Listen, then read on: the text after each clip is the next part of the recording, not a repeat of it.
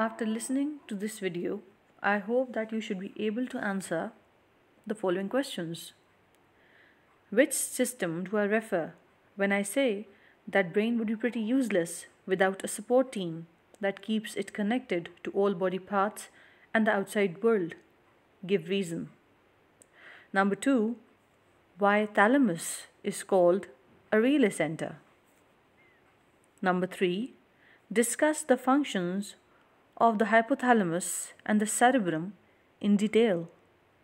Number 4, how the brain and spinal cord are protected.